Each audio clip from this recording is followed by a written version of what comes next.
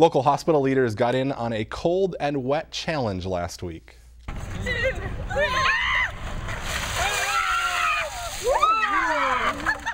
The leadership team at Unity Hospital took buckets of water labeled "Let's Do This" and dumped them over their heads as part of the ALS Ice Bucket Challenge. They were nominated by an Allina employee who was diagnosed with ALS earlier this year.